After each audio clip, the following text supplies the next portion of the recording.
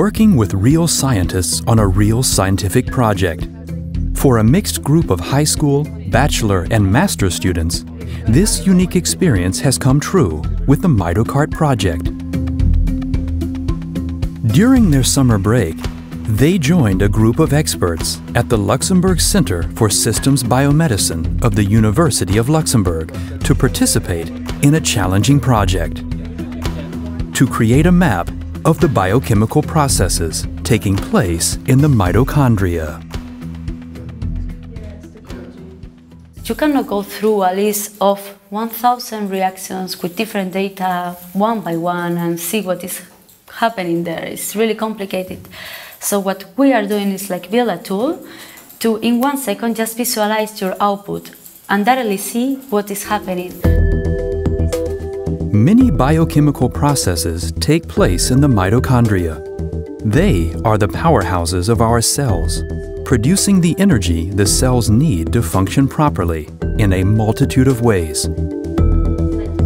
Deficient mitochondria can lead to severe disorders like Parkinson's disease. In the patient's brain, certain cells degenerate and die early on. This can be due, among other things, to a lack of energy supply from the mitochondria, leading to strong motor symptoms. Mapping the highly complex biochemical network in the mitochondria could help. For example, to identify bypasses to sustain the cell's energy supply. Just like taking smaller streets in a city when an important highway is blocked.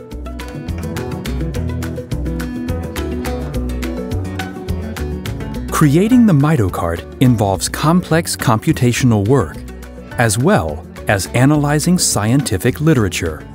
A rewarding challenge. Es hat sich auf jeden Fall gelohnt, auch diese Einblicke zu bekommen, wie Biologie alles am Computer ablaufen kann oder wie man eben anhand dieses Projektes versucht, diese Prozesse etwas vorauszusagen. Every day, the young people have to find solutions for new questions. They have to work together as a team, and everybody is assigned tasks according to their level of education. Die Gruppe selber hat sich richtig gut verstanden. Also ich hatte gemeint, es geht vielleicht ein bisschen Probleme geben, dadurch, dass alles auf Englisch gelaufen ist.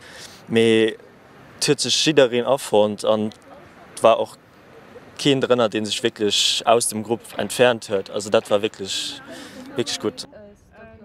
Das Projekt ist interdisziplinär, insofern ist es einfach eine schöne Möglichkeit für die Gruppe, auch viele Erfahrungen zu sammeln, mit den Wissenschaftlern zusammenzuarbeiten, sich auszutauschen.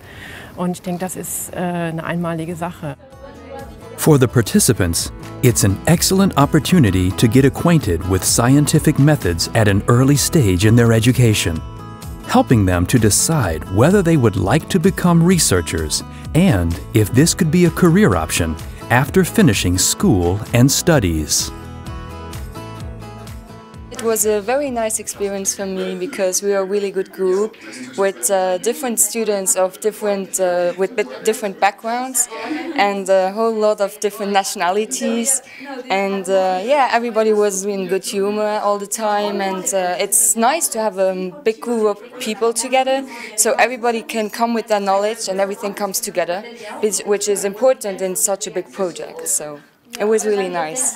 The relationship I have with everyone is something new to me, and I really love all of them. They're really nice. It's very, you can learn from them because they're students from university. They help us, we help each other, and I find that really, really good. For the LCSB, it is a great opportunity to get young people interested in various fields of modern biomedical research, such as biochemistry, computational biology, and neurobiology. The students became members of the scientific team for 2 months and also learned more about the work in a lab. Here, a fully automated robotic device cultivates neurons over several weeks to better understand the chronology of the different symptoms of Parkinson's disease. The lab sessions are accompanied by presentation of current research topics. After 2 months of intense work, the results look very promising. 1,203 metabolic reactions and more than 400 signaling reactions are now represented on the mitochondrial map. The MitoCarte runs smoothly on the interactive touchscreen. Just some final tests have to be conducted, and then it will be published online, accessible for the whole scientific community, to facilitate further research into possible new treatments for Parkinson's disease and other neurodegenerative disorders. The MitoCarte has become reality thanks to a cooperation of the LCSB and the Scienteens Lab with young prospective academics. A unique project and an innovative example of outreach of the University of Luxembourg.